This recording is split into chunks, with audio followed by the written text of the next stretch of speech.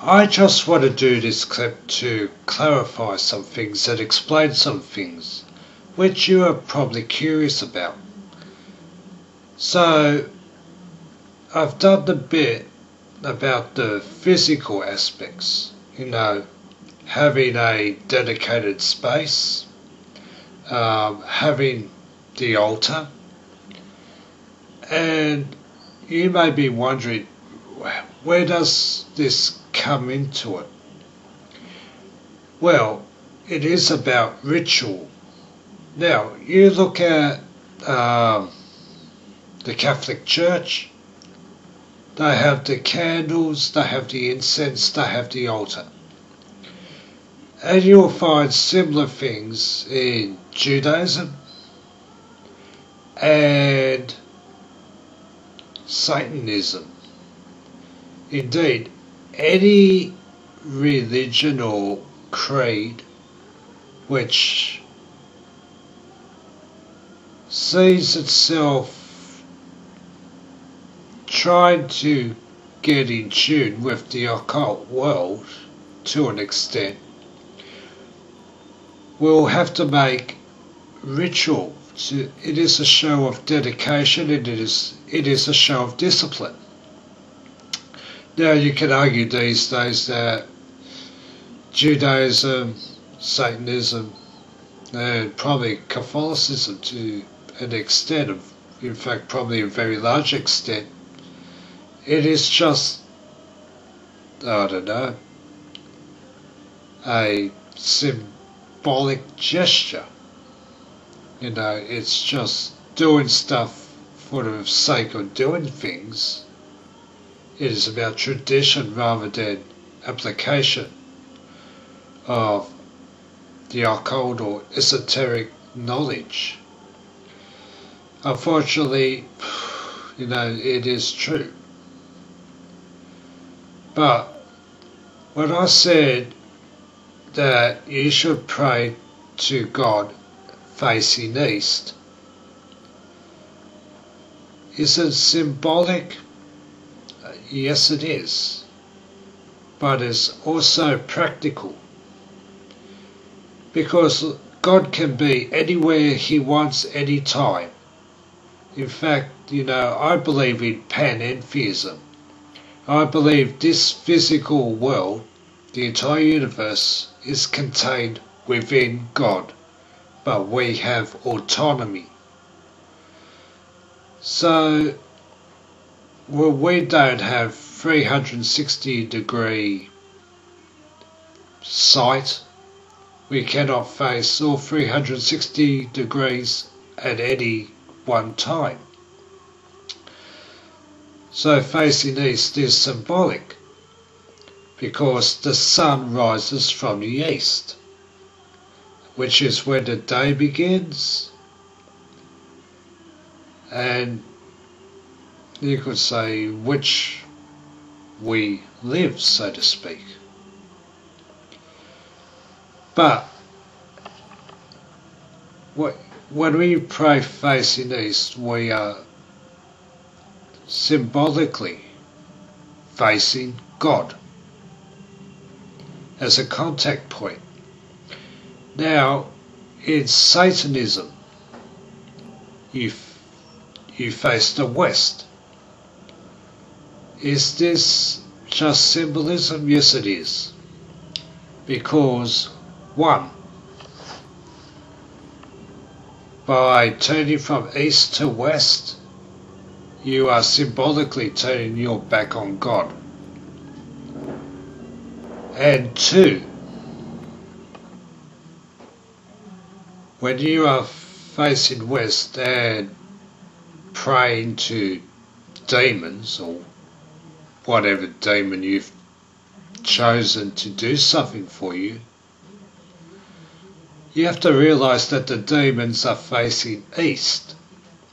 So in what you'd call black magic or demonic magic, what you have done is place a demon as your agent, so to speak.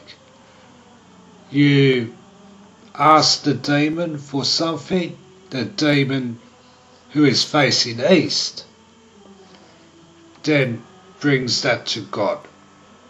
That's all it is.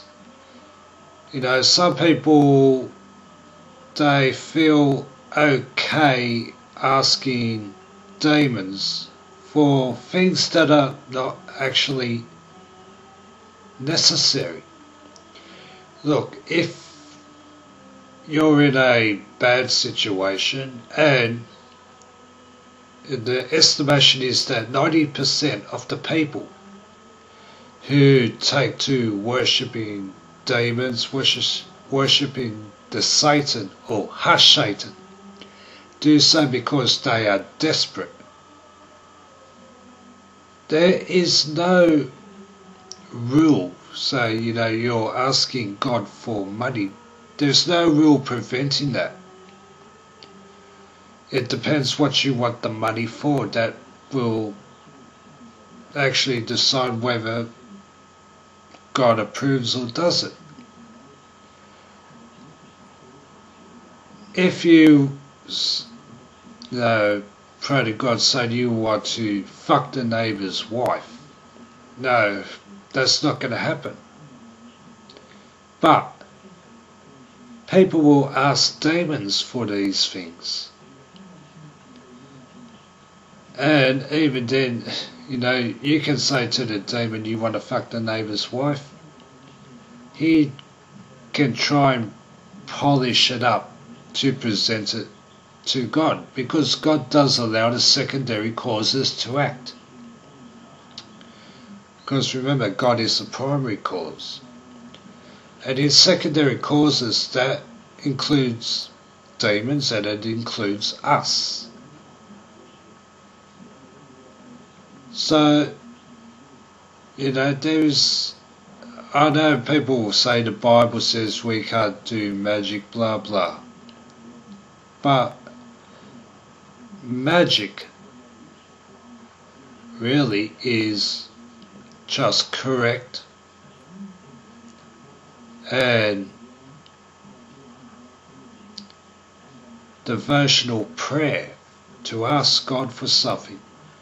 When you start asking the likes of demons, it's no longer magic, it is sorcery. You know, asking for things that are just not proper.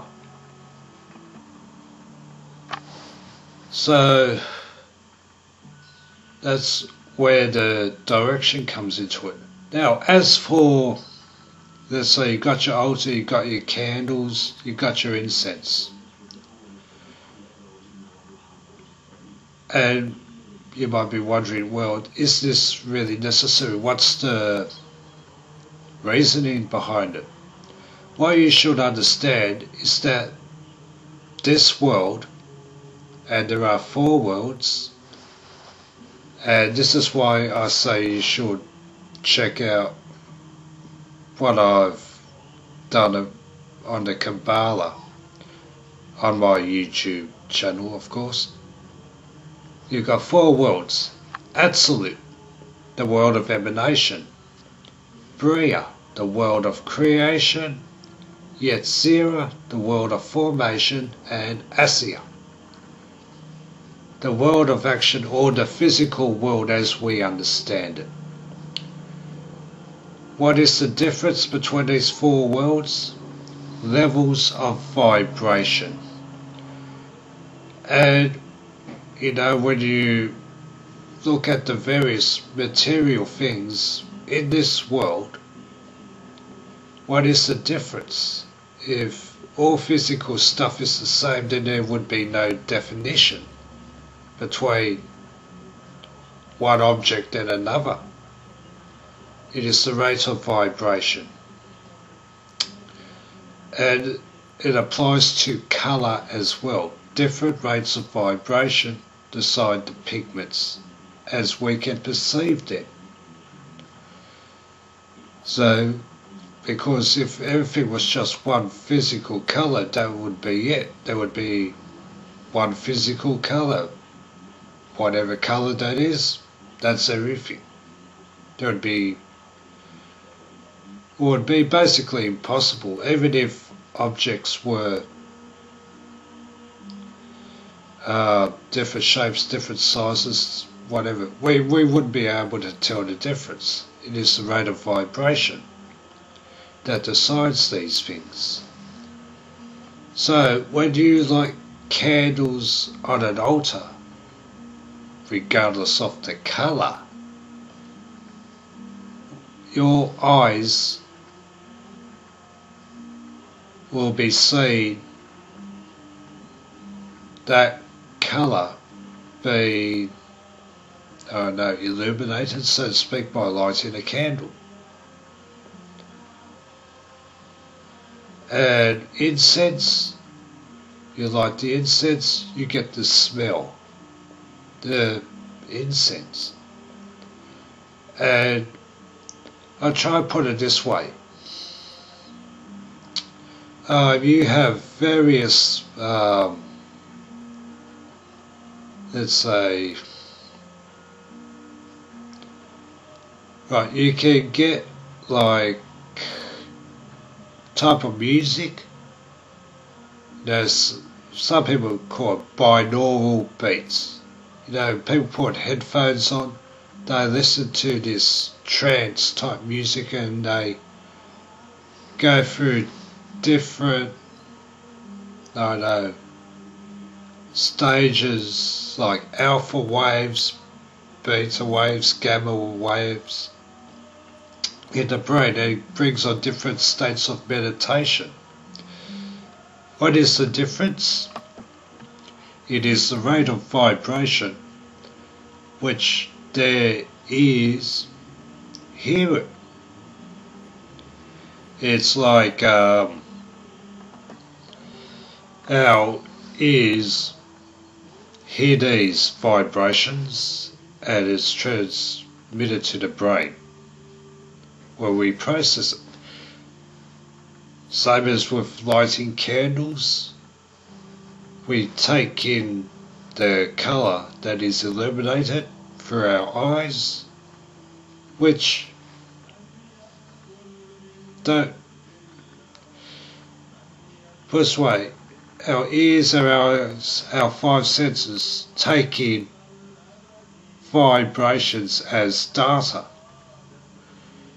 which is processed in our brains, and it goes from there.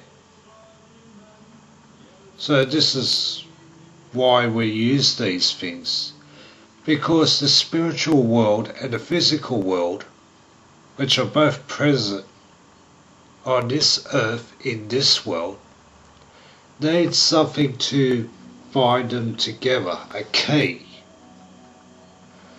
If you've got, let's say, a wall, you've just put up a wall and you want to paint it, you can, just get a basic paint, paint it on and hope for the best, though usually that paint will not be able to cover that wall completely. There will be patchy, it'll come across as being somewhat see-through. But if we use a primer before putting on a final coat, that makes a difference. So the physical, symbolic tools we use, they are the primer between us and the spiritual world. Like I said, the only difference between us and demons is we have bodies and they do not.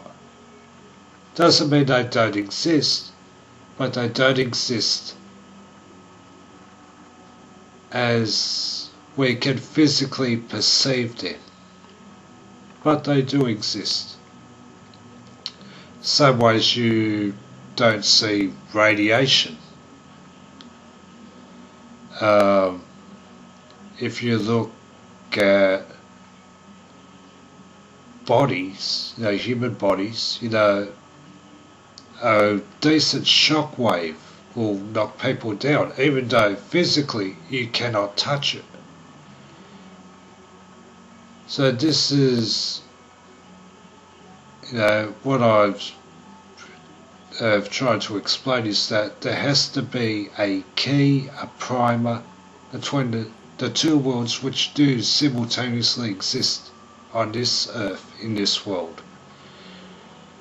Anyway, that's probably it's kind of difficult trying to explain it, but that's what I just wanted to say in this clip. So next we'll be dealing with the actual systems we can use in order to practice magic, that being the Kabbalah, the Shemha Mefresh, and the Goetia. So